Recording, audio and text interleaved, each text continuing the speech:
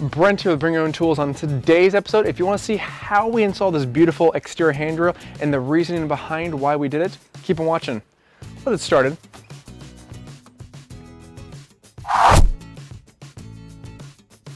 Now the one nice thing about being a YouTuber is that you get a lot of boxes, but you don't normally get a box like this, nicely signatured, and I always appreciate that. Now, as for the product, I may be revamping my house numbers, but for today's project, we are utilizing Bold Manufacturing's modern handrail that is 3 feet long with their minimal bracket style.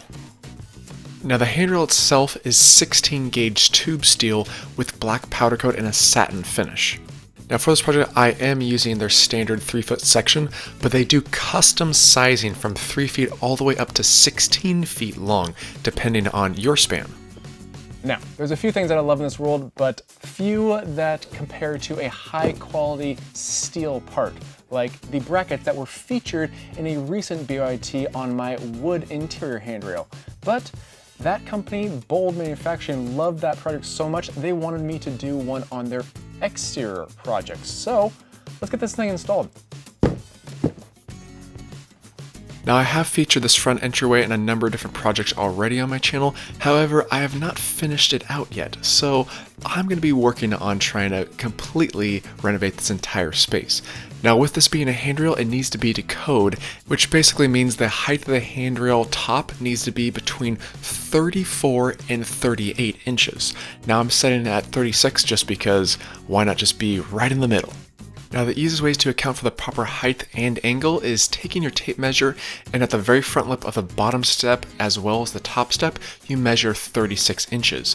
Then I proceed to taking my 6-foot level and just making sure that that is properly straight from the very front of the step lip.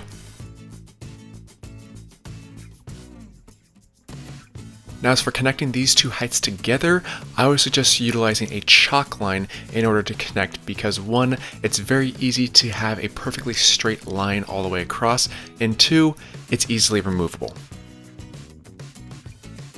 Now for handrails, it's very important to have proper support, and therefore hitting a stud is definitely more desirable than just wall anchoring it down.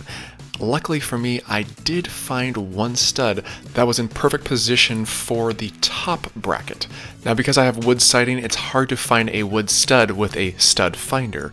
However, that's why I went on the interior of the house and actually found where that stud is located and transferred it to the exterior of the house. I then measured 3.5 inches below the line of where the stud placement is going to be located and pre-drilled one of my holes, just one. I then fastened the far right screw into position and actually tightened it down, not all the way, but enough to the point where it doesn't feel loose. Oh, and I do suggest using a Phillips head extension drive because it makes it a lot easier to get in between and not mar up the powder coat finish. Once I like the positioning of the handrail, I then take a hand clamp and just clamp it down tight with the bracket. I then proceed to position the bottom bracket where I want the placement to be and then pre-drill those holes. Just make sure you're visually inspecting your chalk line as it correlates to your handrail height because I want to make sure that it aligns with both the top and the bottom evenly. Now I'm increasing the hole size to 7/16 of an inch because we are going to be using a wall anchor like this. Now this specific anchor is called a toggle bolt anchor, and it provides a very strong hold to any application.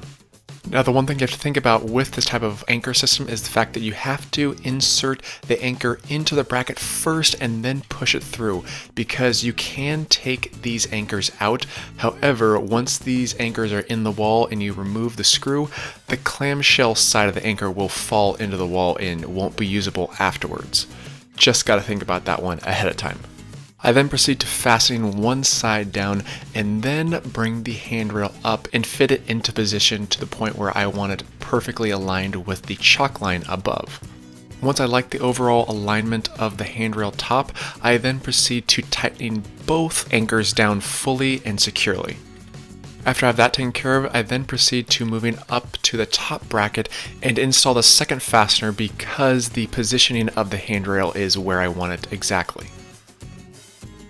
Now the brackets also come with the proper sheet metal screws, which basically means that you can tap it into place without having to pre-drill your holes for your metal handrail. This is quite easy, especially if you have an impact driver for your screws. Makes it a little bit easier. Oh, and as you're watching this, don't mind my serious face, as you can see right there and right there. Yeah, it's funny what you can capture on video if you're always recording yourself, right? Now on a personal note, with hardware like this, I want it to blend in perfectly. Therefore, I'm using a marker pen specifically designed to cover up metal like this. However, it's very hard to get in the grooves of the Phillips head. Therefore, I made a perfect little cone shape out of one piece of paper and a piece of tape. All I have to do is pinpoint it exactly where I want it on the brackets, spray a little black spray paint just to cover up the inside of the Phillips head, and the cone shape perfectly covers up any of the overspray. But guess what? After we have that taken care of, we are done!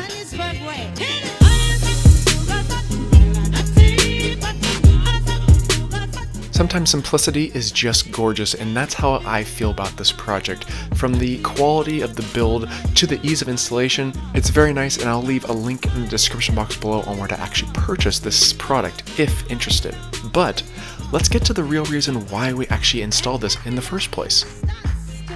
And as for the reason why we're doing this, well, say hello to the newest member of the BYOT family, Isla.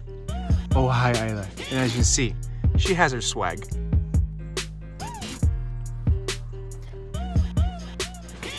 And as you can see, very important cargo. Right, Kona? That's right. I sure do love my drone shots, but man, it does get sketchy sometimes. Whoop. Watch out now.